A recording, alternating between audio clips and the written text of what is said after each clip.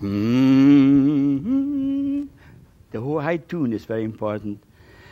You know, I dream about the almighty mountain again, with snow on, and the sun hit the mountain, and a big valley below, and then a front hill, right a hill in front with maybe some old trees.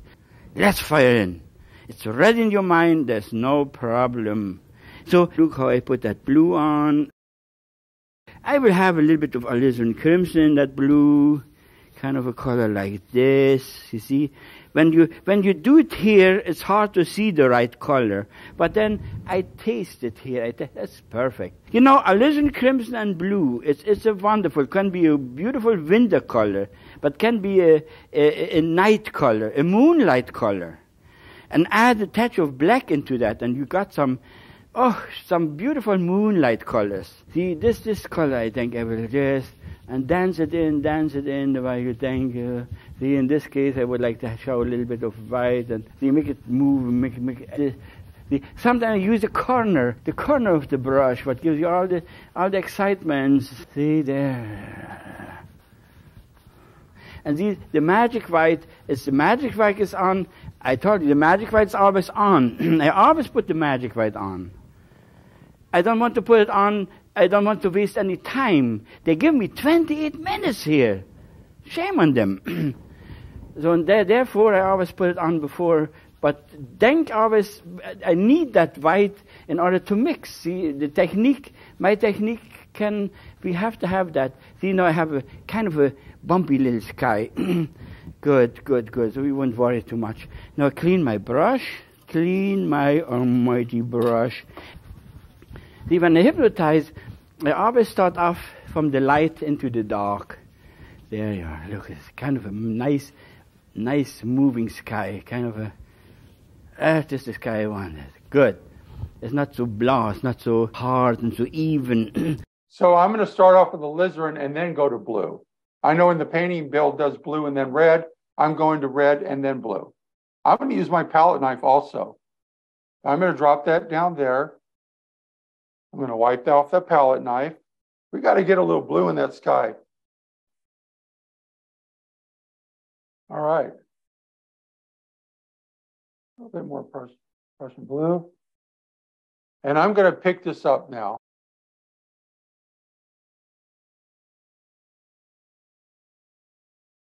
Let's go right up to the top of the canvas. Now, you know, when Bill comes up here, he fires in like this in a lot of different directions. Okay, he goes like that. And what he sometimes will just test the color and see, do I want more red in it? So if I want more red, I just go to my palette. Now, I think I do. Let's go down and get a little more red in there. You never know until you look at the color. That's why you test it. So I'm going to go back down to the palette. I'm going to add a little more alizarin into it. Mix that in. See what we get. We'll get a variation here. Looks pretty good to me. All right. This is going to be more in a bluish violet tone. I'm going to wipe off the knife again. I could just do what Bill did. He puts a tree down here. Let me do that. Just wipe that off. That's coming in later. Who cares? Okay. Let's pick this up again and see what we get. See what the color looks like. Okay. It's a little different, huh? So I want to point out, while I'm stumbling this up there, I'm leaving these little white areas, little holes. They call these holidays when you're a painter. Those are like holidays. So you want to do this sometimes. Move that paint around like so. Leave these gaps in there, okay? And as you're coming down, you're losing paint. So it's softening the color down towards the mountain, down this way. So you start off with a lot of paint, but then you're kind of losing paint. I think I want a little more red in there. Let's do it. I'm just going to go with a little more red because I just want to match the color closer. A little more red in here. Fire it in, down in that dollop. Have paper towels around you guys. Just want to get a little more red in there. I like a lot of colors, so when I'm painting, sometimes I just add more as I go. Let's try this. And let's go up on this right corner. It's got a little more of a violet gray to it. You see that? You can vary this. If you get a new color, just go ahead and apply it. Apply that color everywhere else. Back down to the palette, let's get more. And it looks a little bit abstract right now and kind of impressionistic, but that's a good thing because all paintings are really kind of an abstract form to start with. You're getting a little bit more paint. And when I say a little bit, I don't mean a lot. I like this color up here. Okay. So I'm going to incorporate this into this. Look how I push it in. We might get variations of color. I see the red glowing through Bill's sky and stuff from the paint coming out by not mixing too well and matching up with the blue. Kind of, the colors are kind of in there. Down to that dollop coming up here. So it's got a little more of that red in there because I like the way I see Bill's the red flowing through the blue. It's because he didn't mix much with his brush. And by the way, if you want this darker, while you're doing this, just push harder and the dark will come out more in your brush. Okay, so you gotta kind of press a little harder to get that dark to come out. Look, see this? Look, see if I press harder, more dark comes out. Now, instead of cleaning your brush, what I want you to do is, and Bill didn't do this in the video, but this is a good way to do this. Come down here and use the bottom. He does it in a lot of paintings though. You see, I'm just going to wipe it off here to get that clean, get that going like this down here, because all this is going to get dark eventually down here. And all the colors up here are going to be synergetic with everything anyhow. Now you got a couple of options here. I want to explain this as thoroughly as I can. This is fun. Watch this, you guys. You can use just this semi-dry brush right here. And you can come up and do this and blend this out and leave those holidays there. Just do this. So some of the light just pops through and looks kind of like a background backlight coming through. And you got another option. You can clean this off here again. And this is something new for you. You can literally watch this, guys. Bill would go in and hit that, clean his brush off with the mineral spirits. And there would be, and he say it was a dry brush, but you can but there was still some residue from the mineral spirits in there. It wasn't perfectly dry. So you can go to your Magic Clear, watch this. You can dip in, just touch the surface, don't go all the way to the bottom. You can make the brush a little bit more fluid, like as if you had thinner in it. And you can come up here and soften it with the Magic Clear, like Bill would have gotten the same result by having some of that oil in his brush. Okay, see what this is doing? It's creating, you got options here. You can go completely dry with the brush, or you can do this. And this gives it that look that Bill had in the sky. So this way you're not using anything that's like mineral spirits, you're just environmentally safe and you're having a lot of fun with it. But that's creating the same look that Bill would have. So can you guys see that? So you don't have to do anything but touch a little bit of the oil. But if you don't want to, you can still blend it. So what kind of stroke am I doing? I'm just doing an X stroke. I'm going down and over like that. So this is already helping the paint to thin a little. It's also making it a little bit more of the same kind of appearance that Bill had in his work. That was beautiful. This is one way to do it. And then if you think you're getting too much paint, like if you hit too much of something right here, you can model it out like this. Look, just go crazy with it like that.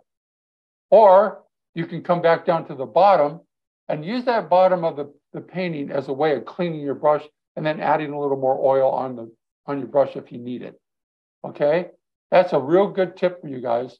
Alizarin Crimson and Prussian Blue. I'm going to get a little dark in this corner, but I want you to know while I'm doing this up here, I'm going to tell you that Bill He really didn't want to use the thinner if he didn't have to. He would have preferred doing it this way. There you go. Those corners should be a little darker. See that? So when you're up in the corners, you should have a little bit more dark. That pulls in the light, forces the light towards the center, or wherever your golden ratio could be, which could be over here. You think about this like this, and boom, and it comes down like that. Think about that, you guys. Even though the mountains are lit up, your golden ratio could be on this side. I'm going to get a little bit more dark because I'm sneaking up on it. I'm not trying to go too fast with it. All right. That's what I wanted. See that? See how beautiful that is? It's just a matter of just looking and seeing what you want. And that pushed the paint down really well. I'm going to hit this corner with a little bit more. And then I'll blend it again. See that light glows back there. So when you put the dark over here, the light glows in really well. It really does bring out everything. As long as I've got artistic license here, let's say you took this dark down a little too far. And that can happen to anybody.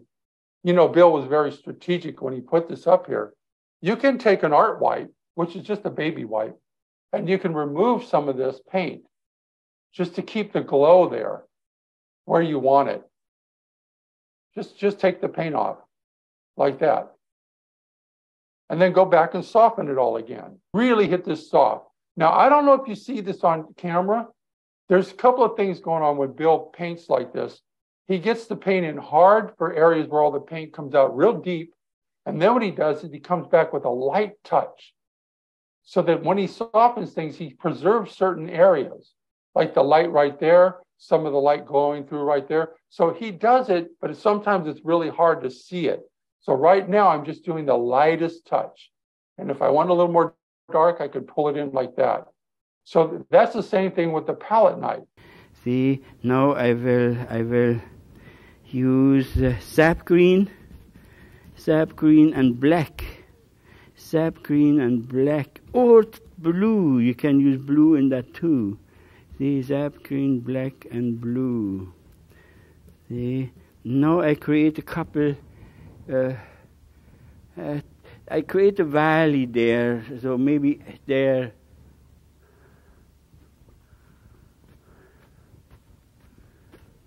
Isn't that a beautiful tree standing up there? Look at that. See, the way you do it, because that is the way you get the tree so wonderful with the branches flying around, you see? Here, maybe I go a little bit tippy up there. That's beautiful, see? Maybe here a little touch. Look at the looseness. Look at that. I mean, it's most impossible to do that with the fine little brush. You work your head off. It's not good. See? Now I want to have it darker on the bottom here. And the way I do the strokes, look how I take the paint off. It has a kind of a curve. The brush creates a kind of a curve. Can you see? I always call it the dog paw. See? Now, if I just use this to show you, see, I will cover that all up with other colorful colors. See, if I make a tree here, watch how the tree comes. Look at that. Now, whoever argues with me now, I think they are crazy. There is no finer tree, fir tree I cannot see. I tried all kinds of things. You never make a tree nice like that with the fine brush. But I have painted 40 years solid. And the outcome is I can make the same trees ensemble. This is a teaching thing what I do here with this. See, watch. Now I make an open brush. See? Look at that. This brush has already the tree. Can you make a close-up shot on this? This brush has the tree branches in it already. See, now in this case I would like to make a leaf tree. See? Look at all the leaves. Can you see the loose? Look at this shot alone, this push alone. There are a lot of branches hanging down. See, in the middle you can fill in a bit more. But isn't it beautiful? You can have needle trees, and when you highlight that from one side, and you put the tree trunk in. This what I do here is just the teaching idea. And this is very important to know. So we'll go on with the trees here.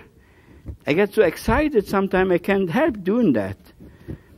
Isn't it something? This is where I felt, when we talk about God and religion, when I felt God is with me, because I felt so powerful. And I thought, God, you are wonderful. You give me all that power to do those wonderful things. Wouldn't you say, thank you, Lord, for letting me have all those things? Okay, now maybe I talked enough about that. Now here I will put the other hill in. See, here on the bottom, maybe I will show a little bit of. First, I will put the little tree trunks in there. Put 3 trunks in there. Put 3 trunks in there. See?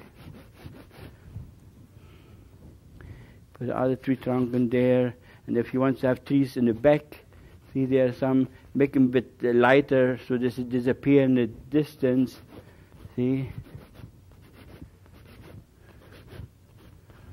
There you are. Now you highlight that. I will use the other brush. We'll use the other brush. You can use a smaller brush. You can highlight that with a bit of yellow. Put a bit of sunshine in.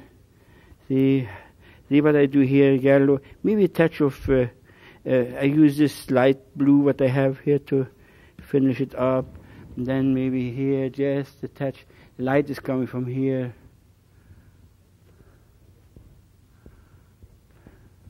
Isn't that wonderful? Hit it right.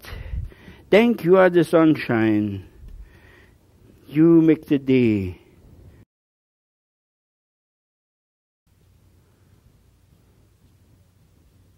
Yeah, one side is a shadow, other side is the sunshine. You can do it with the other tree too.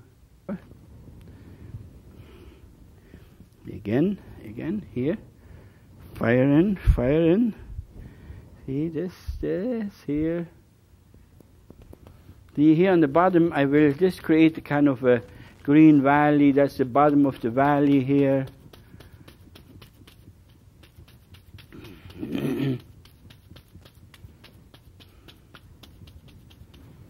See? There's a happy valley there. Bit of trees there, grout there. More white. Touch of white here. See, have it as light as possible. See? If you want, you can. Whatever you want. There's so much you can do. See how I take my paint off? It's always heavy, strong paint. It's nice. Watch this little bang, bang, bang. It doesn't come good enough. It didn't come. See what I do now? I go into the magic white. That's a good lesson again, because it is thicker than the paint underneath now, and it will not give me the figures. What I do now, I went into the magic white and thinned that down just a little bit. Now watch what happened now. Now I show you how easy it is again, and it's amazing when you get the philosophy of this technique. Oh, you got it. Look at that. Isn't that wonderful? Maybe here a little bit of highlights there. I want to have just like you see a little, you would think in your mind there's a water runoff here. And one thing I want to do is go back and show you some tricks, And I want you to remember that Bill did this in 27 minutes on screen. And what we're doing is, if you were teaching a class, just to reiterate this would be a 4-hour class at least, just to break down what Bill could do in 27 minutes. So let's just go in and do some things that you guys should learn just to have fun with it. And what I'm going to do is grab a fan brush, and I'm going to go up to the sky, but I'm going to grab some magic white that's been sitting out. Now, we stopped at a certain point on here, and we're going back to it to embellish it. So I'm going to give you little tricks on how to go back in and do things on Bill's paintings that you guys should want to have fun with. So I'm going to go to the sky right now with my fan brush, and I'm going to add some extra white behind here. Now, he didn't do this, on the video, but I want to show you how you can improve things as you go. Bill always said, if you listen to his videos really closely, he always said, they don't give me enough time. He really wanted to do a lot more. So this is kind of cool. Look how I'm brightening up this background. So I can even add a little more white in here to improve the look. Now, if this is damp, you're going to get a little color on your brush. And I did. Let's go down the palette so you can see it. I have just a little bit of gray in there that it got picked up. Okay. So what you can do is just go ahead and wipe your brush. Just get off a little bit of that off. And then go back down and get a little more white. It just takes a little swipe, you know. Let's get a little bit more white. So fun to paint Bill's paintings because, you know, we can just keep adding to what Bill did. That's our job, isn't it? So you're going to add a little white up here. And then you don't have to add too much. You can go up here and then use this tone. See, it's graying down a little, but it gives you more nuance. Come down here, add a little gray underneath it, borrow it from here. If it's still damp, you can get little gray tones in there like that, look. And then just feather it out like this. This is so much fun to go do a Bill's painting. This is great. And get up here like this. Maybe you want to go a little harder, push the paint out. Reinvent your own sky. Now watch, blend down in this tack. I told you guys, look, see how tacky this paint is? It's very tacky now. So when it's tacky like that, it gets you this ability to blend these colors down softer underneath, look, and have more control. That's nice, isn't it? Look. And then just kind of do this if you want. Just soften it down, do an X stroke. And then you got more power in there. Look, see, isn't that beautiful? And wipe off your brush. You can always go back and do a painting 2 or 3 days later. Okay, guys. So now we got the sky done, and we have this done, that done. So now I'm going to give you a couple ideas. If this is still very, very damp, you can just continue what Bill's doing because it's still wet on wet. If you wait a few days, or like I say, you can get a little bit more control. But you have other options here. So let me give you a little clue. I am going to take my 1-inch brush and a little medium. This is the Bill Alexander Magic Clear. Okay, I'm going to dip into it. Okay, I'm going to do 2 things for you.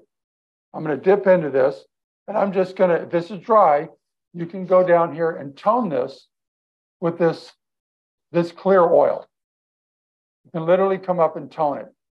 In other words, you're just making it slick and oily. But the Magic Clear is great because it's got properties you need. After you do that, you put a very thin coat on. I'll show you what you can do now. Just wipe this off.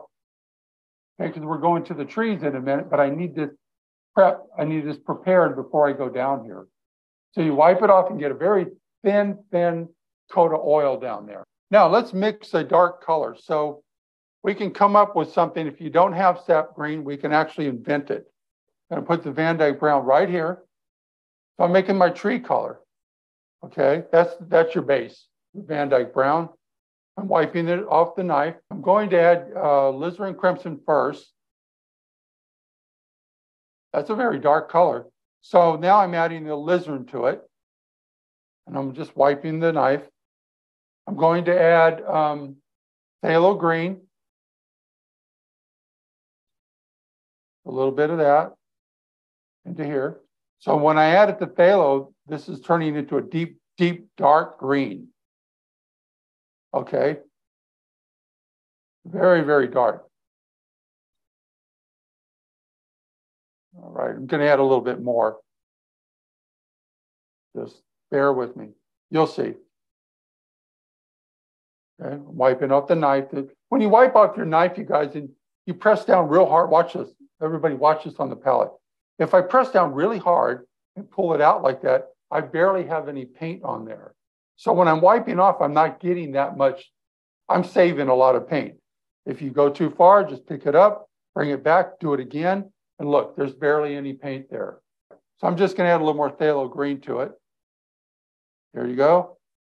Yeah, that's getting it more into a deep green now. The brown is turning it differently, and the red. So it's giving it a warmth and also depth and darkness. All right. Let's load it up. See that? Pick it up. And let's load up the brush. Maybe I'll add a little alizarin, just grab it.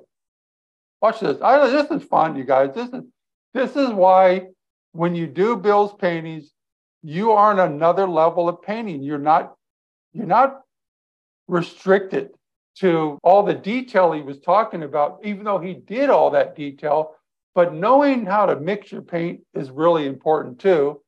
But it also gives you the freedom when you do this to even go back and do fine art on it. That's kind of fun too, huh?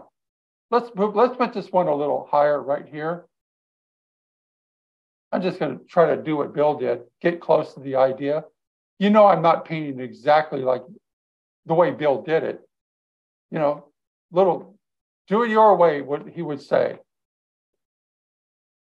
That's a deeper color there because it's drier there. All right. Put it in.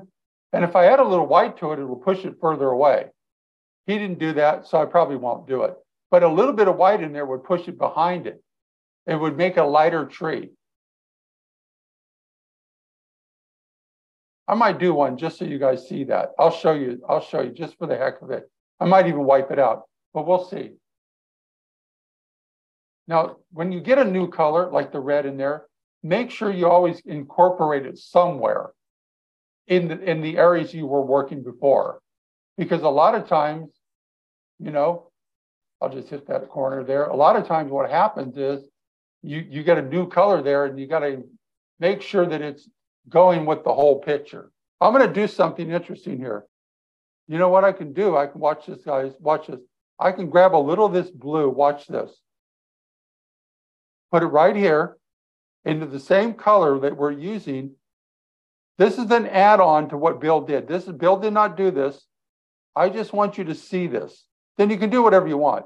I have the same synergetic colors here. So watch this. If I want a tree that's further away, but still very tall, I can use that color as a distant tone.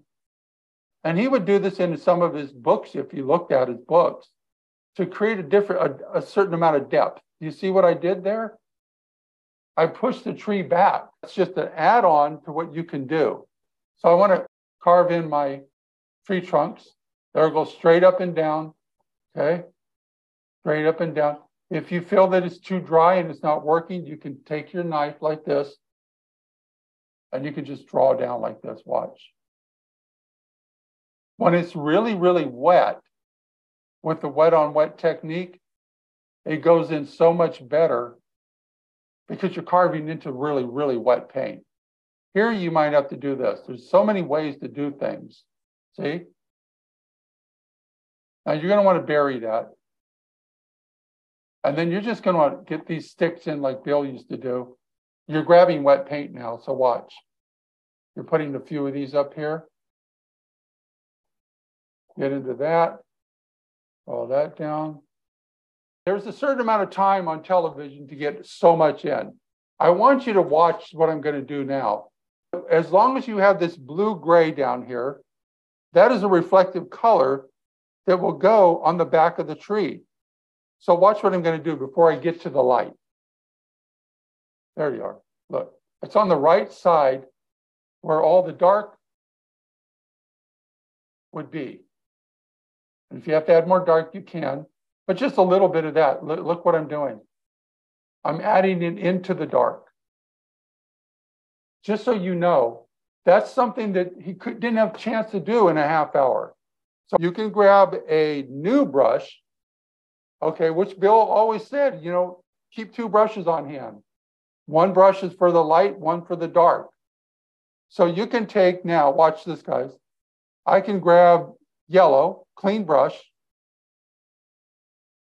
put it down here. Now here's my green. Look, see, it's already prepared. Okay. Then I can grab a little magic white. And this is where he would add magic white so the paint would stick. Because you've got thicker paint on there, you know, because when we made that dollop over here, the paint went on pretty thick. But it's not thick everywhere. It's sort of semi-thick in places. Okay. Let's grab a little more yellow. And you always hear Bill say, I wonder where the yellow went. And we can put a little touch of alizarin in it, a little bit. Just don't work too hard. Just a little. Pick it up. Let's go to the light side. So you want to fire it in like this. Push out like you did before. Come in and lose that graffito in the middle. Follow your pattern that you were doing with your trees. You even want to go over that a little bit. Do you see that? So I want you to look at that brush closely. You got mud here, but you got light there. See, it's dark here from touching the wet dark, but you have light here. So I'm going to show you something clever. Okay, so I'm taking the paint that's still really good on there. The middle is the end of the brush is dark, but that's light. So why not use it up? So you can come down here really kind of low and press this up. Look, to start creating your grasses. Isn't that nice? That's really nice. Look, that's a happy feeling. Doesn't that make you feel good? Because that way, look, we just keep going like Bill would have gone in a half hour, you know, pretty magical that he could do that, you know. But this is a clever way of cleaning your brush also. A little bit of magic white, a thinner paint goes on a thicker paint. Tap it in, still got your red there too. Push it to the left. Go in the middle a little bit too, look. See that?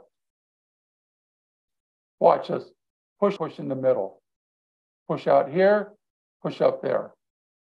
And then very lightly into the dark. See this? Down here, just very lightly. You want to preserve the dark at the bottom. Because you don't want it in the light so much, because you're coming down into the shadowy area. That tree may be casting a shadow. You never know. And then push it like that. Get a little more inventive, you guys. Push it like that to the left. There is an advantage to painting a little more rapidly. That advantage is that you're more expressive. You're getting a little bit more, you know, oomph in there. That's what Bill would call it, oomph, right? And then just kind of get in like that, boom, boom, boom, here and there. If you get a little rambunctious, and a lot of people do, when they get that light, they go all crazy with it. Sometimes you got to be very, very controlled with the light. And Bill did this in the painting. I believe I remember that. I'm going to grab just a little touch of medium, dip in just a little bit. I'm going to go soften this because I need a thinner paint to go into that tree to push the dark in. So watch this. You can come back and add deeper holes in there. And Bill did this in the video. And you can improve whatever you want.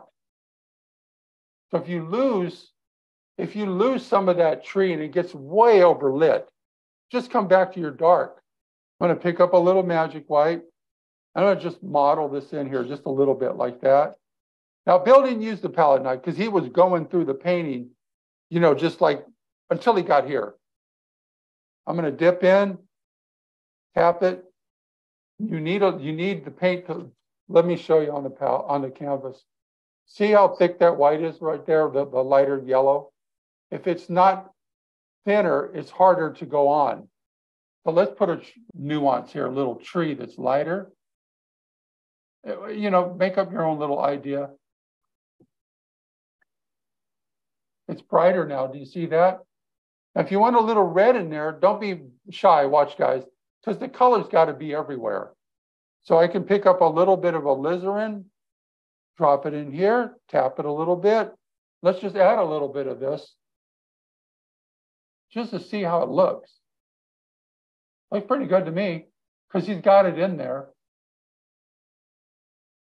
Okay? And then you want little nuances down here, look. A little bit higher there. A little bit in here, something different there. That's like fillers. You see, you keep the dark at the bottom though. You push that up, gives you another level. And you know, there's always going to be levels in your painting. Happy ever after. See, I applied enough with my colors, and now I feel there's a beautiful, powerful hill in front, maybe here a little bit more red, and that is a happy ending. You enjoyed it? You learned something? I put some extra trees in there. You never see them anymore. Thank you for watching me. Bye-bye.